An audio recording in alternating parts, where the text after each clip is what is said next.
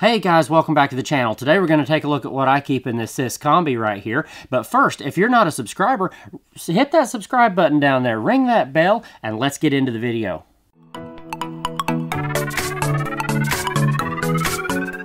You know, here recently we did a video on that other Sortainer, and it was the 3-drawer Systainer. This is actually called a Systainer-Combi, and this is the unit that I have sitting on top of the 3-drawer Systainer in the truck.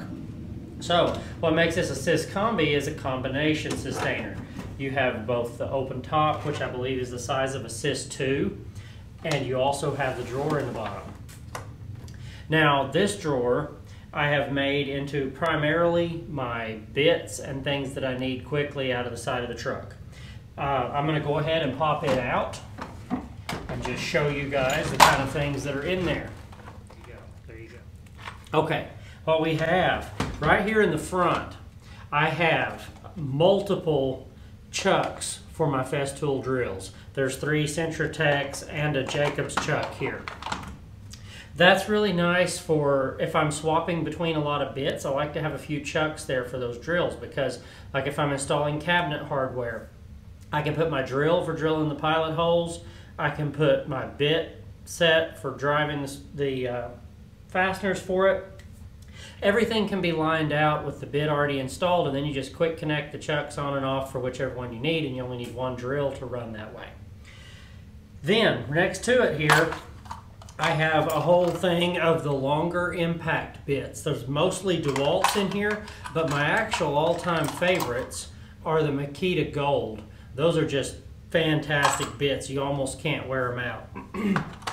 Then next to that, I have nut drivers. These are all magnetic nut drivers, usually the Dewalt the ones you can pull forward and clean them.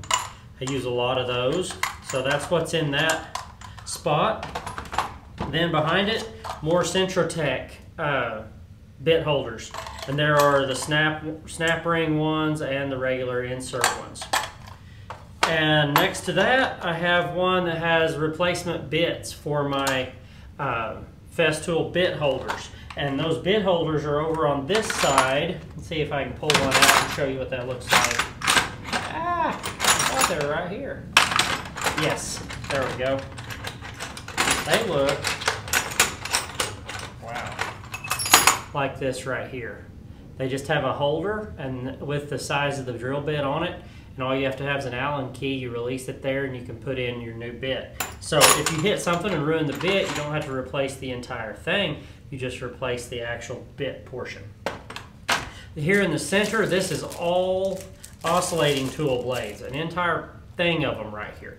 There's ones for the fine, for the Vecturo, and there are some for my Dewalt. I keep them all right there. Back in the back, I have a eccentric chuck for Festool. This other container here has all my step bits.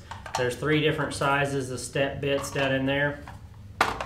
And then just lots of kinds of fastener drivers.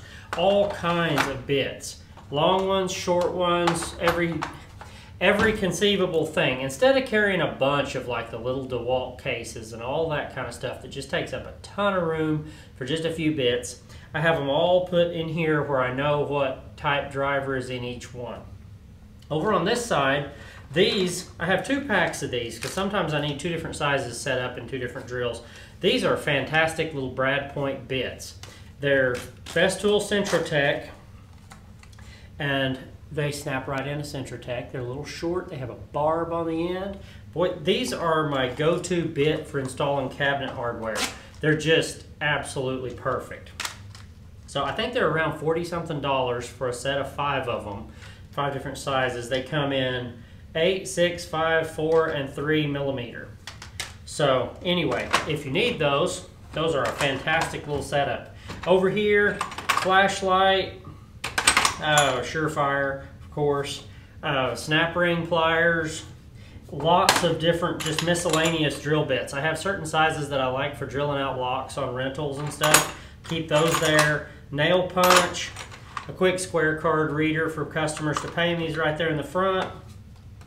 A few paddle bits in there.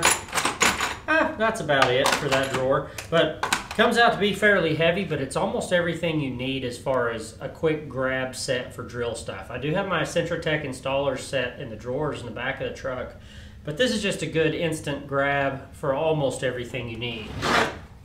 And that drawer, of course, if you wanted it, you can just take it out and run it right into the job with you. And then it snaps right back in here when you go back to your truck, so you don't have to take in the whole set. And in the top, of course, is my router stuff. This has my door hinge jig, and yes, this is a Ryobi on my truck, I know. Anyway, then I did get a Linux doorknob drilling set. The hole saws and everything for that are in here as well. The regular base for my router, my Dewalt 20-volt router is in there. And then a bunch of extensions for the bits. That's just where I keep them because some of these, well, they get fairly long. I like to have an ability to get through some deep walls if I have to. And I keep one little Stanley Bailey chisel in there. I believe it's a 1/2 inch, just for cleaning up anything when I'm doing hinges and doors. And of course, a little thing of Gorilla Glue. Never know when you'll need that doing the same type of thing. So this is kind of just my little setup for, you know, when you get into a house, you got a lockout, you got something you got to fix. I also have a draw bolt jig in here, and this is called flip bolt jig. And I think, yes, it's from FastCap.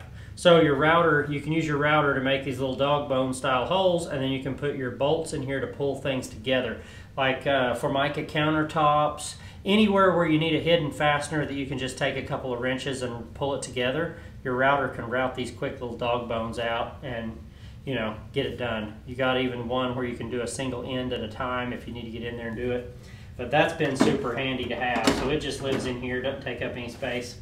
Up on the ceiling of the box, I put some neodymium magnets, the rare earth, and I keep, you know, sometimes a couple of whatever I'm using at the time.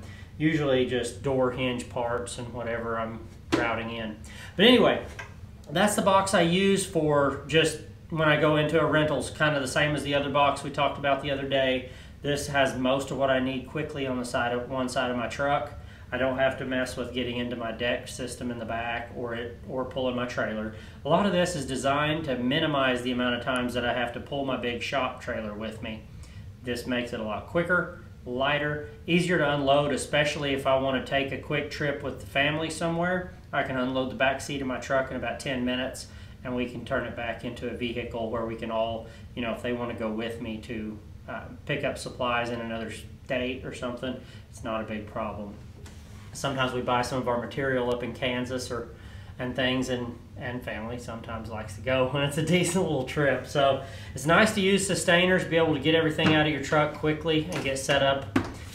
So that's what I do. Thank y'all for being here. Don't forget to like and subscribe. Drop me a comment down there with what kind of setup you're using for this type of work. And we'll catch you guys on the next one. Thanks for watching.